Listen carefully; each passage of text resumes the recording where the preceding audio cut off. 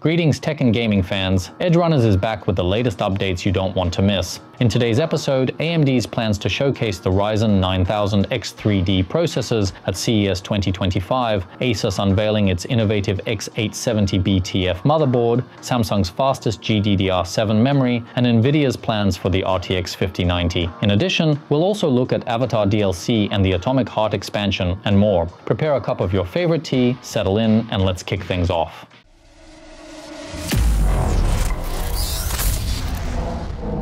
First up, AMD is preparing to showcase its high-end Ryzen 9000 X3D and Ryzen 9950 X3D processors at CES 2025. This confirmation comes from Tony Yu, General Manager of ASUS China, during a Q&A session on the Chinese platform Bilibili. While AMD hasn't officially announced the launch or release dates, it's clear that their partners, including ASUS, have insights into their roadmap. These new processors are expected to push the performance boundaries of AMD's 3DV cache technology, building on the success of previous X3D models. Additionally, ASUS will unveil its flagship X870 BTF motherboard at CES. This board introduces innovative features like rear-facing ports and a hidden 600 watts GPU power connector, promising a cleaner and more efficient setup. What do you expect from AMD's Ryzen 9000 X3D lineup at CES 2025? Share your thoughts in the comments. Journalists from Video Cards highlighted an intriguing incident during a recent live stream hosted by Brazilian outlet Pichau. One of the stream's standout guests was a representative from the local branch of Inno3D who addressed various audience questions. During the Q&A, viewers asked about the release date for NVIDIA's next-generation graphics cards. The Inno3D representative unexpectedly stated that the GeForce RTX 5090 would be available in 3 weeks, sparking a lively reaction from the audience. Realizing the mistake, the representative quickly retracted the statement, clarifying that the GeForce RTX 5090 would officially be announced at CES 2025. However, Video Cards speculates that this wasn't a simple slip of the tongue. They believe the Inno3D Brazil manager may have unintentionally revealed that regional AIB partners of NVIDIA will receive pre-release samples of the GeForce RTX 5090 before the end of the year. Such samples are typically distributed to regional vendor offices for marketing and training purposes, allowing staff to familiarize themselves with the product. Ubisoft has released the second major expansion for Avatar Frontiers of Pandora, titled Secrets of the Spires. This DLC takes players to a new, unexplored region of Pandora, where they'll work alongside a local Na'vi clan to fight against the RDA Corporation. The expansion brings new gameplay mechanics including battles against RDA air convoys, advanced Banshee riding skills, and new weapons. Priced at $20, it's available now on PC, PlayStation 5, and Xbox Series. Alongside the DLC, Ubisoft rolled out a major update for the game, adding support for the PlayStation 5 Pro. This includes a new quality mode that allows for 60 FPS gameplay with improved visuals, thanks to Sony's PlayStation Spectral Super Resolution technology. AMD's next-generation desktop processors, based on the Zen 6 architecture, are expected in 2026. These CPUs will introduce a new manufacturing process, more cores, and likely a new socket. Recent leaks suggest significant changes to the compute die and input-output die, including integrated graphics and memory controllers. Unlike Zen 5's 8-core CCDs, Zen 6 CCDs will feature 12 cores, enabling desktop processors with at least 24 cores from dual chiplet designs. This shift may require a larger chip size and new socket to support increased power delivery. For mobile, the Zen 6 Medusa chips might adopt a modular design, combining larger IOD and NPU chips with smaller CCDs, focusing on AI capabilities and power efficiency. Are you ready for a new socket with AMD's upcoming Zen 6 processors? Let us know in the comments.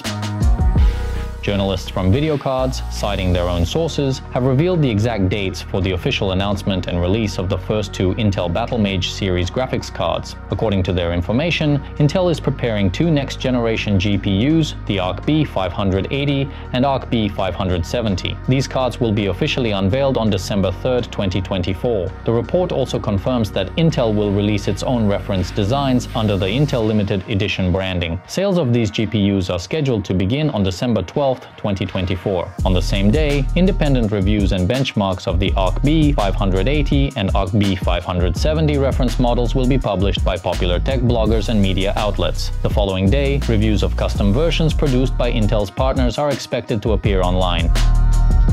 Mundfish has released a teaser for the third story DLC of Atomic Heart. While the title is still under wraps, the teaser hints at new content and a release window. In the video, protagonist Major Nechayev battles the underwater robot Moor, likely a boss fight. Players will revisit familiar areas and explore new ones, including a submerged complex filled with dangers. The DLC is set to launch this winter, likely late 2024 or early 2025, across all platforms: Xbox, PlayStation, and PC. Munfish also confirmed a fourth DLC is planned as the final expansion before development on Atomic Heart 2 begins. AMD has released a new BIOS update designed to significantly reduce intercore latency in Strix Point mobile processors, according to information shared by Tech Insider. This optimization was achieved through collaboration between AMD's software developers and ASUS engineers. The updated firmware reportedly decreases intercore latency by up to 2.6 times, enabling faster communication between cores and reducing delays in data transfer. This improvement is expected to enhance overall processor performance. A similar update was previously rolled out for Zen 5 desktop processors, which saw notable performance gains after the patch. The first laptops to receive the updated BIOS will be Tianxuan Air 2024 models, with other devices expected to follow soon. This update reflects AMD's ongoing efforts to optimize performance across its latest CPU families. How much will the new BIOS update improve Strix Point performance? Share your thoughts in the comments.